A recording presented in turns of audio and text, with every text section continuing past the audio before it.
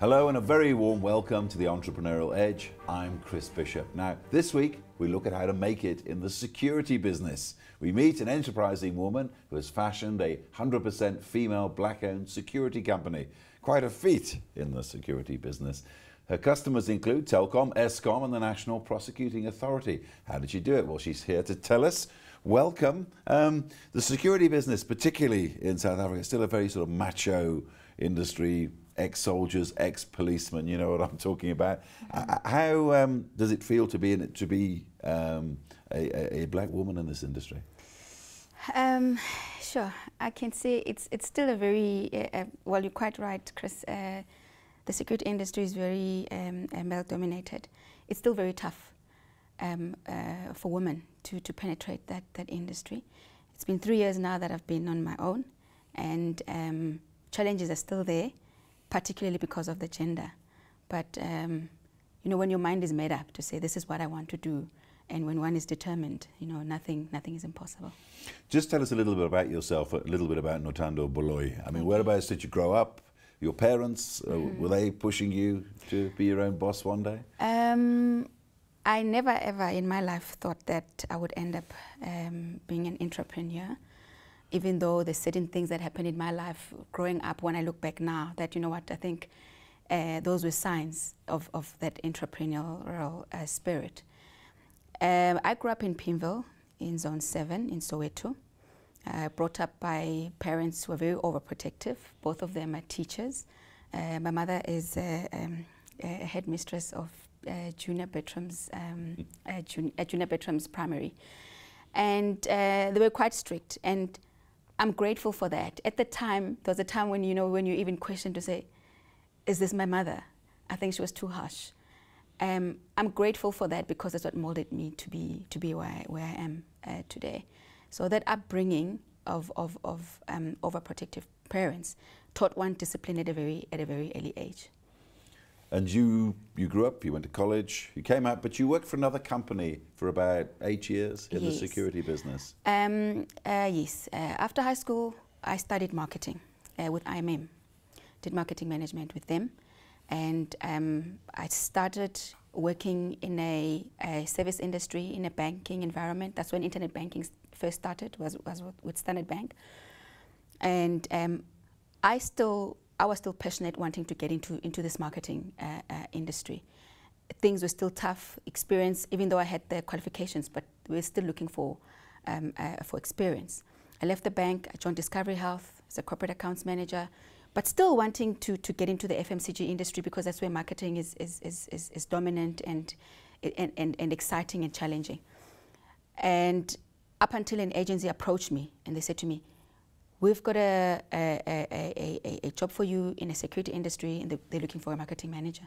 I told myself, you know what, I made it clear to this lady, I'm not interested in joining a security company. I don't know anything about security. What am I going to do there? And she said to me, you've got nothing to lose, you know, just take it. I think that's when the journey started. Then.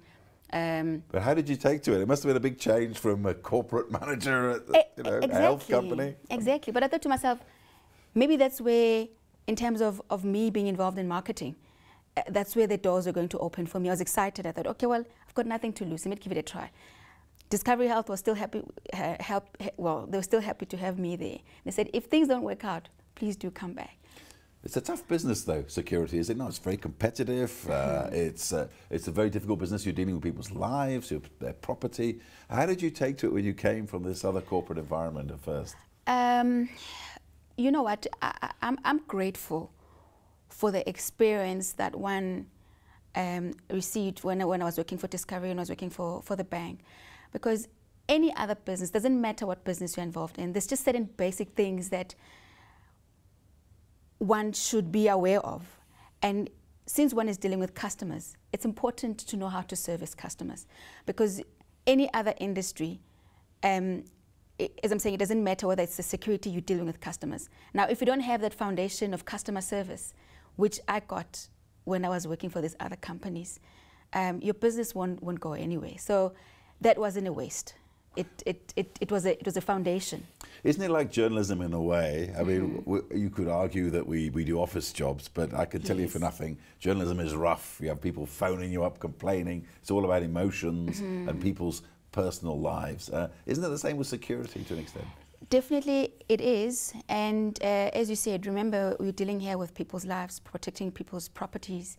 And I think what's even more challenging is that your staff represent you. When you employ people, it's important that you do thorough screening. Nevertheless, you can still do a thorough screening, but if your guys want to get involved in all sorts of things, and it reflects on you as a person. So that constant training and being in touch with your staff is very important, because they are there as the face of your company. What was that moment after you'd worked for the security company for 8 years when you decided, this is it, I want to go on my own? I think, well, I would say what pushed me more is my personal challenges that I had at the time. And I'm glad that I had a boss who was very supportive. And I think seeing that he was somehow wanting to move away from this industry, I sensed that. And I thought to myself, you know what? Because you could see that his interest, he was investing in other business, in other interest. And having put that effort into the business, I thought to myself, you know what? Seeing that my boss wants to move in other business and other industries, I think this is my time to actually start my own. And I faced him, and we had a lengthy chat. And he said, well, if that's the route you want to take, I'm willing to support you. And very, very humble beginnings. Very humble beginnings. How humble? When I left, it's not that I had a client base in mind to say, from this, I know I'm going to approach this particular client and that and that. Well, I had a couple of clients in mind, but one thing that I said to myself, you know, ethics are very important in business. I said to myself, I'm not going to take any of NSA's client. I'm going to start on my own because I want to make this thing work.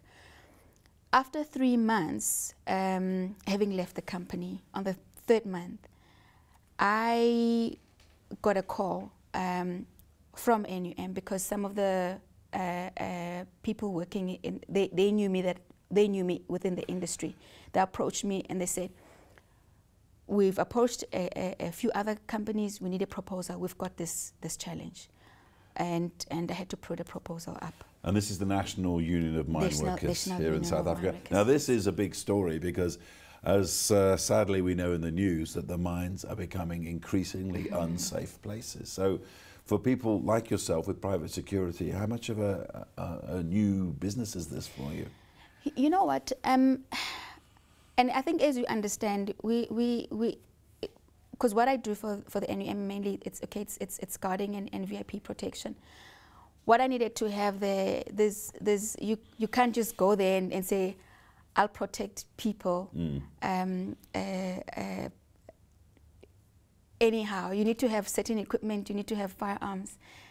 And the process of applying for firearms in this country, it's a headache, it takes forever.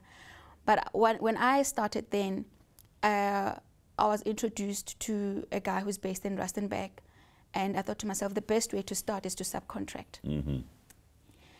And I did subcontract, but I think some men still have this thing in their mind to say, oh, well, no, she's just a female, she doesn't know anything, because, oh, well, this person that I was introduced to doesn't know that I've got the background. Now, for me, it was you empowering someone who's within the area, not the northwest area, and he was involved in his own business, which never worked out.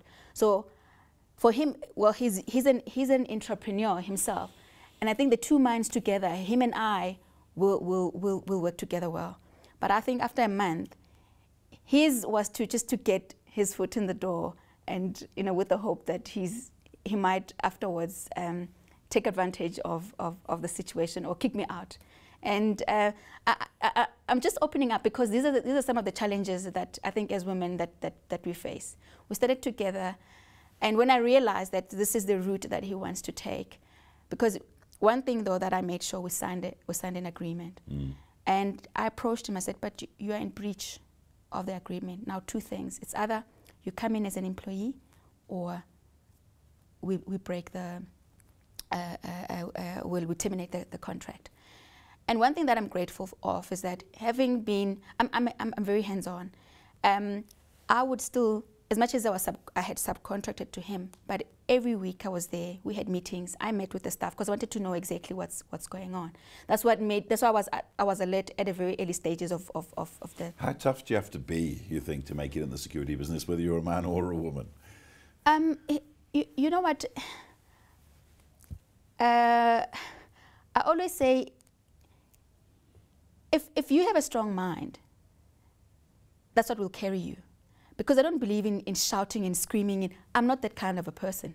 And all of a sudden, I even say, even in meetings, I won't rock up in meetings wearing a combat uniform to try and prove that I'm this macho person. I think when people sit down and they get to understand, and when they connect with you and they understand that you understand what you're doing and you're sincere and about what you're doing and you are there for their needs, that's what really matters. What do you think makes an entrepreneur? What do you think? Well, sure. What makes an entrepreneur? Because I think for a start, you need to have that idea. About the qualities of a person, you think, to make it, or is it just luck? You need to have a strong mind, without a doubt, because things don't always go according to your plan. You need to have the drive, the tenacity, and as I'm saying, the drive, because at times you get disappointed so many times, and if you're a person who's not a fighter, sure, you can always give up. And when someone says, because sometimes you go and approach clients, and if a client says, but I've got a position open in the company, I think you do well in this. So if you're not an entrepreneur, you'll just give up and even want to take that offer that they want to offer you. So yeah, so that drive, it's that strong will is very important, and understanding that at the beginning, you're not going to make the money that you, because I think most people think that entrepreneurs are out there and it takes a while before you get to the level where you can say, now I'm really making it, or to even start seeing the profits. Because whatever it is that you make, it's important to put back into the business. Well, best of luck.